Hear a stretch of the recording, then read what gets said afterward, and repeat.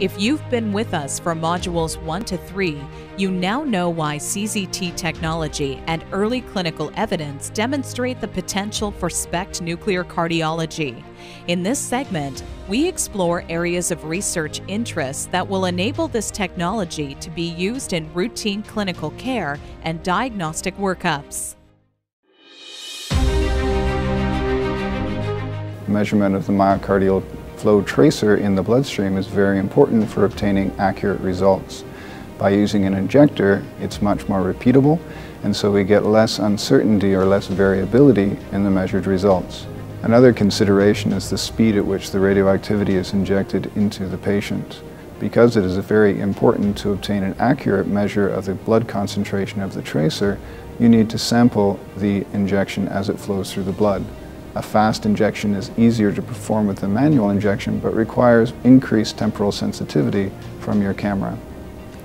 Alternatively, using a slow injection, the temporal sampling requirements are not as high. However, it is a little more difficult to maintain a consistent injection from patient to patient, and thus how this affects the reproducibility of the test is currently uncertain. Because of this, investigating fast or slow injections is still an area of active research. There are two different types of radioisotopes that are commonly used in tracers with SPECT imaging of myocardial perfusion: thallium-201 and technetium-99m. The technetium tracers have the advantage of giving us better count rates. They also have a decreased dose to the patient as compared to thallium. However, these tracers physiologically do not behave as well as thallium. Both 1-day and 2-day protocols are possible for myocardial perfusion imaging with SPECT. 2-day protocol, the advantage is that the injections are done on separate days, and so the activity is completely cleared from the patient before the second injection is performed. With the 1-day protocol, the advantage is more convenient for the patient. It's a single visit to the hospital instead of 2, and it is possible through using measurements prior to the second injection to perform a mathematical correction for the residual activity. Traditional cameras have been used in the past in an effort to do myocardial flow imaging with SPECT. However, they suffer from several disadvantages compared to the new dedicated systems. One of the issues is that the camera needs to rotate in order to acquire enough information to reconstruct a three-dimensional image. The time that it takes to do this rotation decreases temporal resolution.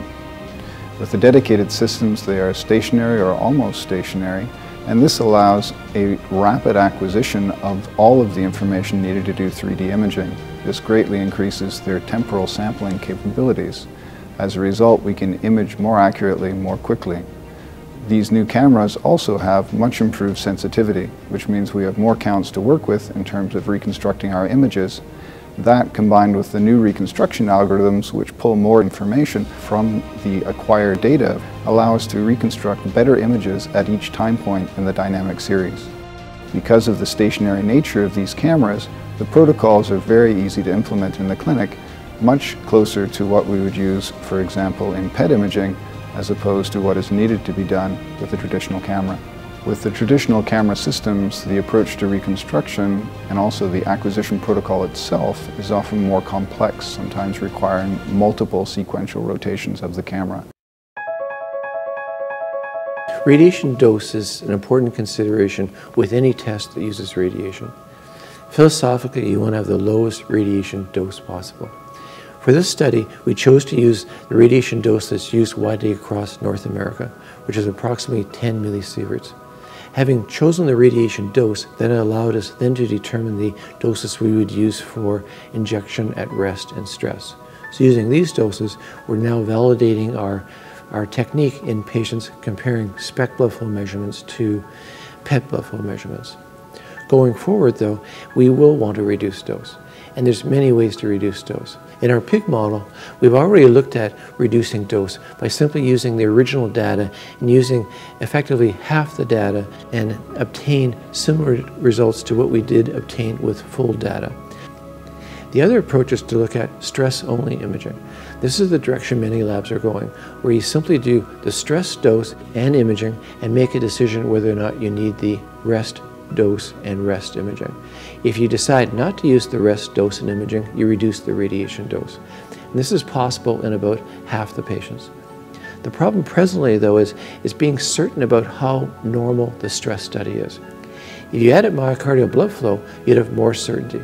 So stress only would be a good way to go. You would do your stress test, your stress imaging, add the blood flow, and your certainty about the stress study being normal or abnormal would be greater. So in terms of dose considerations, it looks like our technique works with usual doses. And with various tweaking, I think we can reduce the dose to probably half the usual dose, which would be around 5 millisieverts. Now, to put that in perspective, background radiation is around 3 millisieverts throughout most of North America. We want to show that adding blood flow data to the SPECT data will result in a report that would be more useful for prognosis for a given patient. So this technique of measuring blood flow with SPECT has great potential. A lot of the work has been related to the software development. The software development is necessary to improve image quality and then use the high quality images to model blood flow to derive numbers. Glenn Wells has worked closely with GE Healthcare and Haifa to develop the software and to make modifications as need arised. So by working together, we have a software package that works very well and gives us reliable, reproducible data. As the evidence builds, one thing becomes undoubtedly clear: nuclear cardiology has tremendous growth potential. Most importantly, it presents a greater likelihood of positive results for patients who are unknowingly at high risk of cardiac arrest. Helping to identify these patients early and reducing the risk of future cardiac events is the utmost priority for researchers at University of Ottawa Heart Institute, as well as many other leading institutions around the world. Together, we are building confidence in diagnostic results, finding elusive multivessel disease, and improving SPECT sensitivity, driving growth across nuclear cardiology, helping participating institutions differentiate themselves, and analyzing previously unexplored benefits. There is still much to be learned and explored before this application becomes the new standard of care. But the data is promising, the results are positive, and the research is inspiring. Groundbreaking medical changes can take place if we join forces and collaborate on research applications, such as SPECT nuclear cardiology, that have the ability to help people live healthier and longer lives.